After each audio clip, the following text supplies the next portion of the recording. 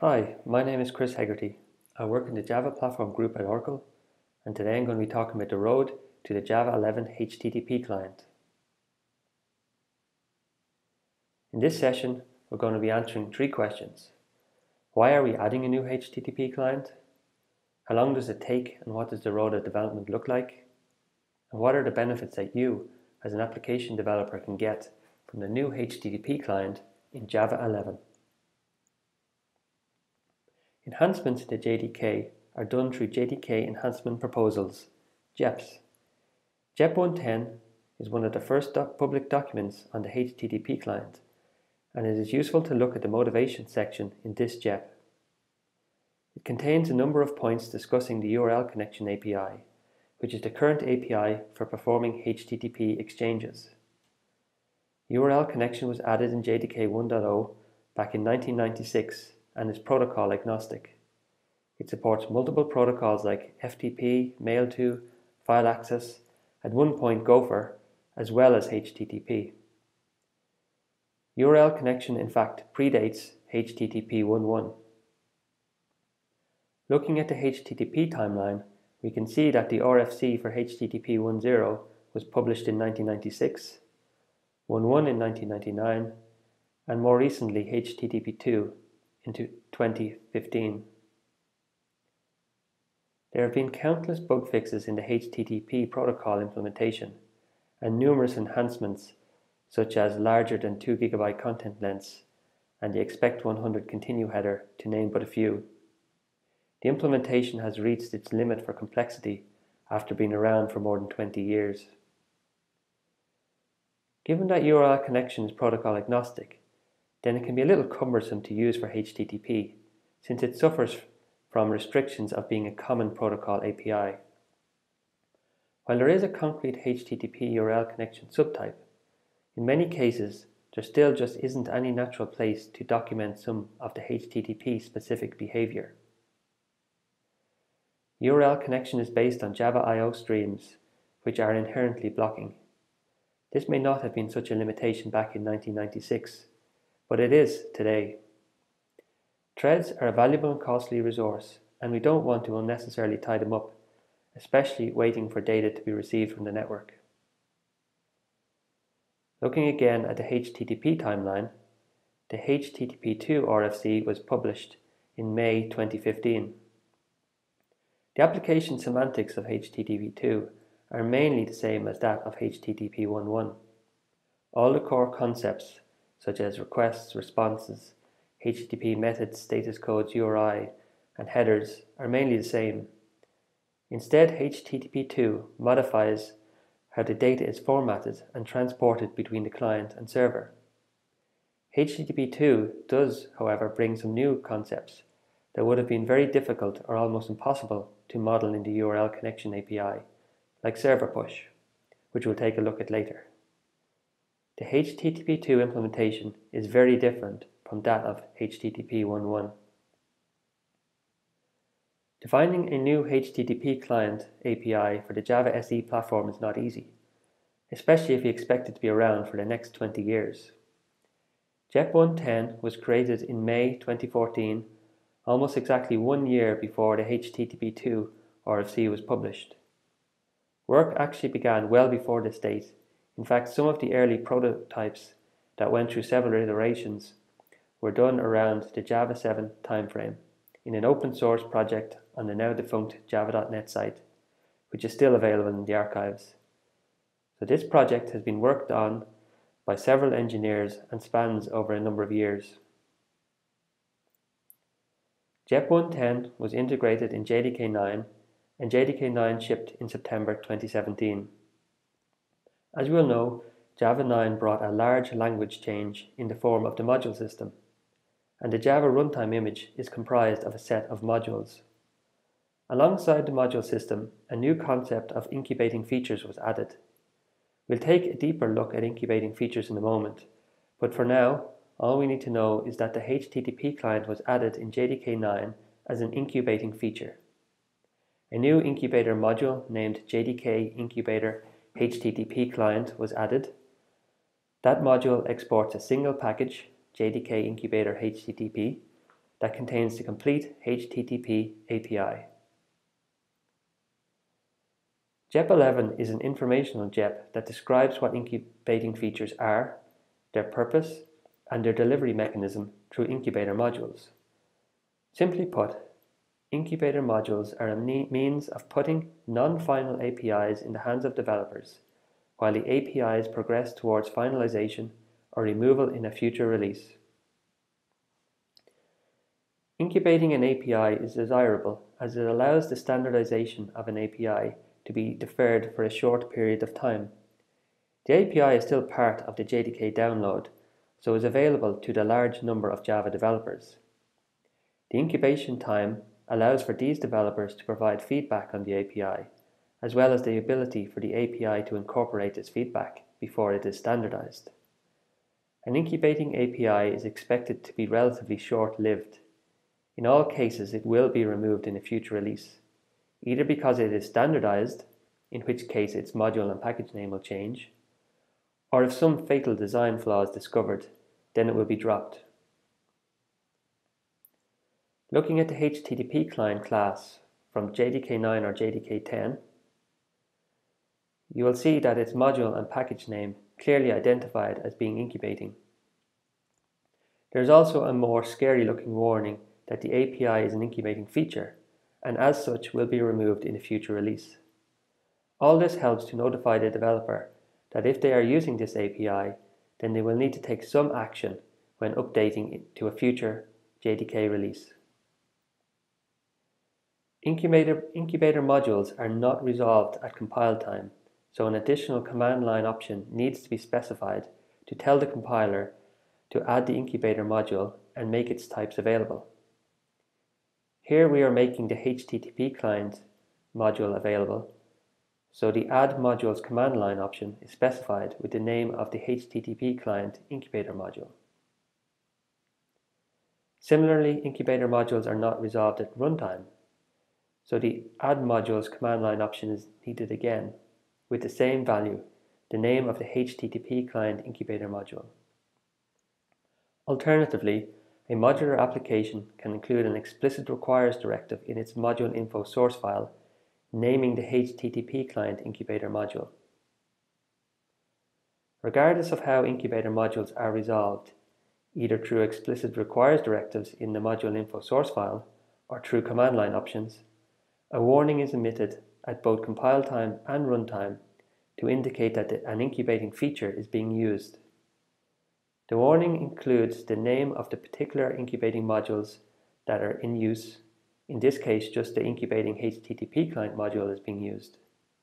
Again, this warning is intended to help notify the developer that an incubating feature is in use and that an action will need to be taken when updating to a future release.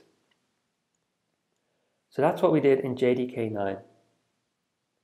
In JDK 10, the implementation was completely overhauled to improve reliability and to make it more robust. The API was also updated to incorporate the feedback that was received on the incubating JDK 9 version. For Java 11, a new JDK enhancement proposal was filed, JEP 321, to standardize the API. This required giving the HTTP client a standard module and package name, JavaNet HTTP. This standard package now includes the complete API, and the incubating version has been completely removed. Any code that runs on JDK 9 or JDK 10 and uses the incubating API will need to be updated. At the very minimum, the import statements will need to be changed to reflect the new package name, and also any module info source files that contain requires directives naming the HTTP client incubator module will now need to use the new standard module name. Similarly, any command line options specifying the incubating module name will need to be updated, or may even not be necessary, since all standard modules that are part of the Java SE platform are resolved by default when running an application from the class path.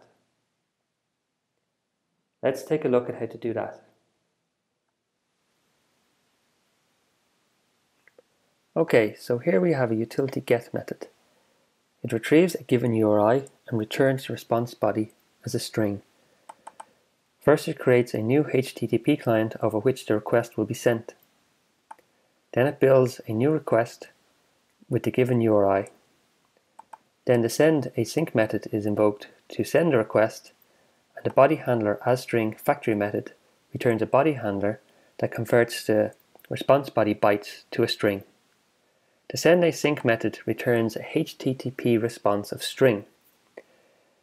That can be then chained up with the then apply method from completable future to map the HTTP responsive string to its body type, which is string in our case, and a completable future of string is returned.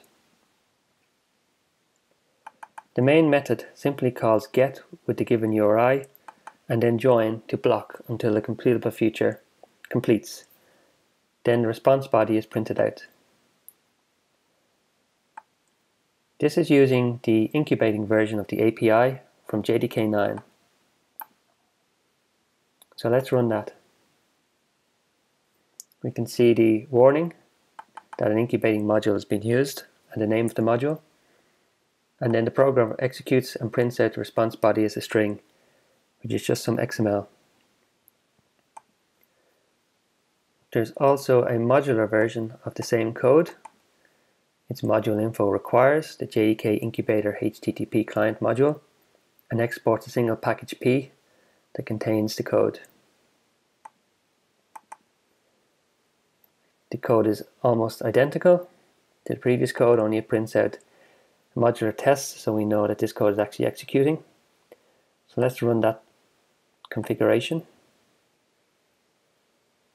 Again, we have a warning from the compiler and from the runtime that the incubating HTTP client is being used, and again the response body is printed out. So let's update this code for JDK 11. First thing we do is we can update the STK being used by the IDE, and now we have a lot of errors because the incubating API is no longer present in JDK 11. So let's update the import statements to reflect the new standard package name, which is javanet HTTP. We can still see that there's red lines, and this is because the require statement is not right. So let's update the module name there first. Okay, our import statements seem to be accepted now.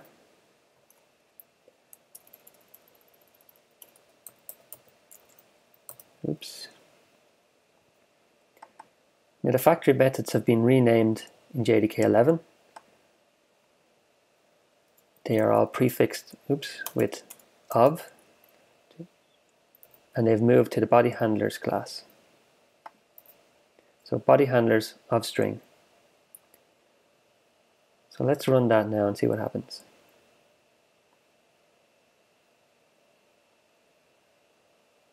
Okay, we've got an error at compile time because the JDK incubator HTTP client module is not found.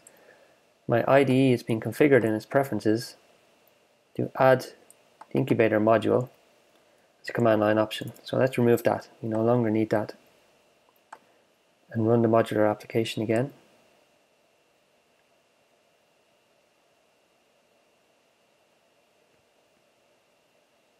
Okay, great, it works. This application only uses the HTTP module, so it only needs to require javanet HTTP. It could, of course, have required Java SE, which gives you the full Java SE platform.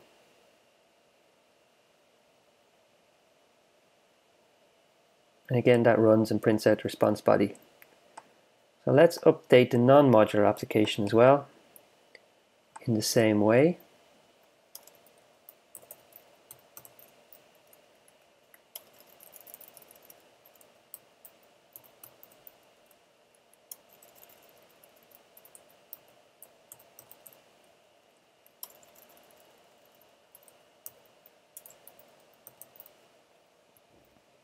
And again, the factory methods have been moved and renamed. So let's run the configuration for the non-modular application. There's an application running on the class path. And it again mentions the fact that the incubator module is not found. So we need to edit the configuration of this, edit the configuration and remove the explicit add modules that was used as a runtime argument when we were using JDK9. So let's run that again.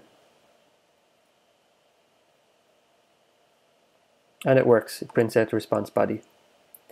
So we've seen how to update a modular and non-modular application to update the import statements to reflect the new package name in JDK11, as well as the new module name in the module info, as well as some other minor changes around the renaming and moving of some of the factory methods. There are a number of benefits that application developers can get from using the new HTTP client, and we'll take a look at the most significant of these over the next number of slides. Here are some of the goals that are listed in JEP 110. Support for HTTP 2, of course, as well as HTTP 1.1. Provide an asynchronous API, so as to get away from the blocking semantics of the existing URL connection. Use more modern language features like generics and Lambda, as well as more modern platform APIs like completable future and the reactive streams interfaces. Additionally, there is support for the handling of the WebSocket upgrade and a low-level WebSocket API. As I said earlier, the application semantics of HTTP 2 are similar to that of HTTP 1.1. There are, however, significant differences in how the two protocol versions operate. HTTP 2 uses just a single connection between the client and server, which reduces the overhead of setting up new connections, especially for HTTPS, where the TLS handshake can take some time to complete. This single connection between the client and server can have multiple HTTP requests multiplexed on it at the same time. HTTP 2 provides a new mechanism called server push, where a server, upon receipt of a request, can, if it determines appropriate, issue synthetic requests to the client for resources that it believes the client will likely need along with the original request. This can be used to speed up the retrieval of resources with a large number of embedded links. The on-wire format has been updated significantly from that of HTTP 1.1. HTTP 2 uses a more compact binary format, and headers are compressed using HPACK compression. The HTTP client supports both HTTP 1.1 and HTTP 2, but prefers HTTP 2 by default. For new, clear, non-TLS connections, the client automatically adds the appropriate protocol upgrade headers to let the server know that the client supports HTTP 2. If the server also supports HTTP 2, then it can reply as appropriate and the connection will be upgraded. For HTTP over TLS, the client uses the Application Layer Protocol Negotiation TLS extension to try to negotiate H2 with the server. If the server supports H2, then H2 is used. In all cases, if the server does not support HTTP 2, then the connection falls back to HTTP 1.1. As of JDK11, the TLS 1.3 protocol is supported. The HTTP client leverages this and attempts to negotiate TLS 1.3 for all new TLS connections. The HTTP client supports an asynchronous mode of operation. Requests sent with the sendAsync method return a completable future of HTTP response. Completable future provides a number of methods for building chains of dependent actions that can be run either synchronously or asynchronously. In this example, sendAsync is given the request to be sent and also a body handler that converts the response body bytes to a string. The completable future then_apply method maps the HTTP response to its body type, which in this case is a string. The then_accept method consumes the string and just prints it out. Finally, the join method blocks until the response string is printed. The HTTP client follows the familiar builder pattern. There are factories for creating builders for both the top-level HTTP client and the HTTP request types. In this example, The HTTP client new builder static factory method returns a new builder of HTTP clients. A connect timeout for new connections is set to 20 seconds, and the client is built.